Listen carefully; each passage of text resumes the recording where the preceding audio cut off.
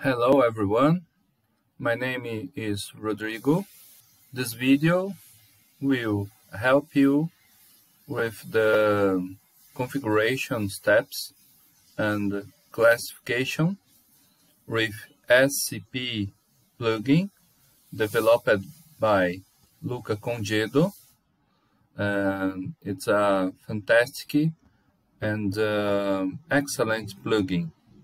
I have watched that some people having trouble configuration steps, and I hope that this video can help.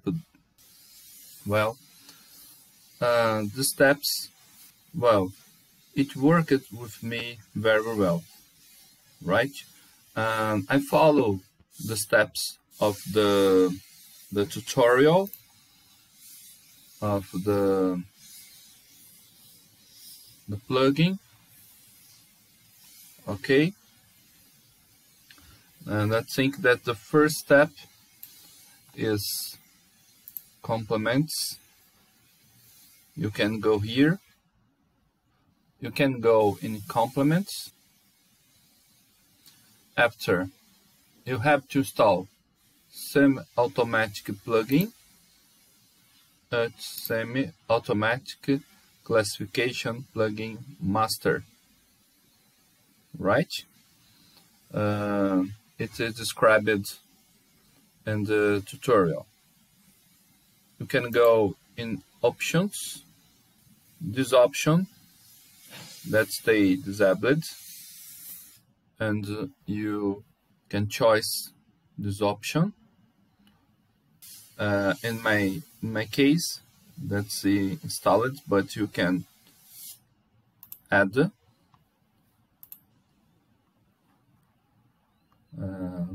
like here, SCP, right? And the address here. You can copy the address and put here and click OK. In my case, it's already installed. Very nice. After, you can close it.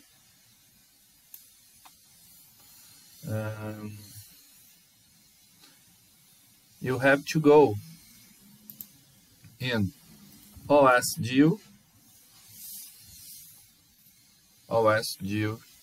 shell, and you can copy this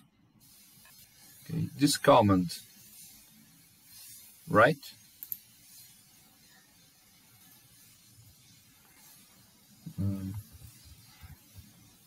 Okay, it's also described in tutorial. Okay,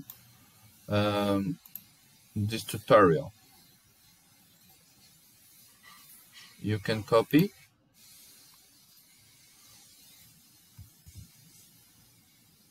you paste. When you click enter,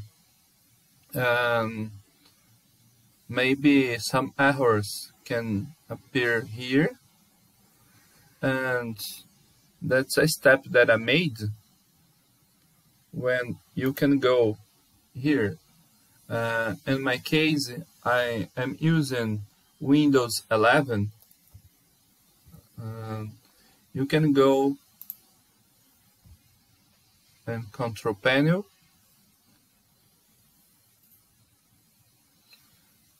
and in this option you can put here for the installation of Remotior Sensius, okay, and put OK, right? And with the correct link, you press enter. And in my case, it's already installed. Well, very nice.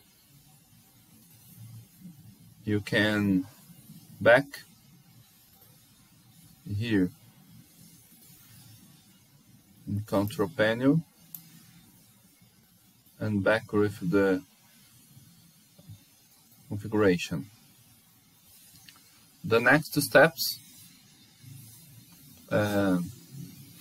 you already know how we make the sample training, right? And in the SCP band set,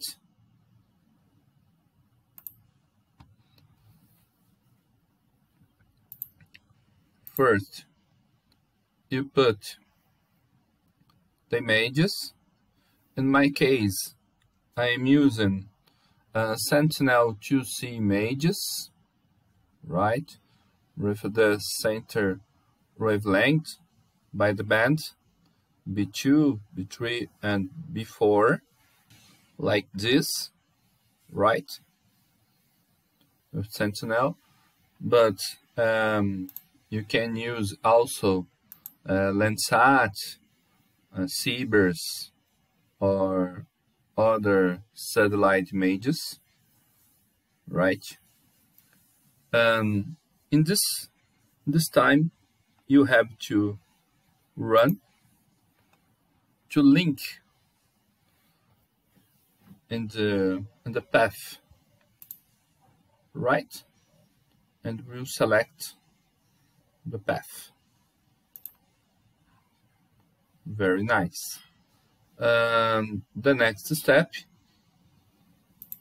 you can go before the classification, you can go in settings, right, debug, and test dependencies in debug,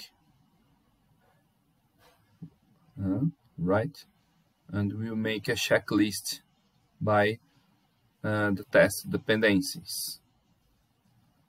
The next step, you can go in process setting, put this value, and choose with CPU traces,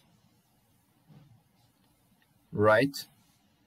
And in the classification, well, you already know, and you can make the test. Well, and save.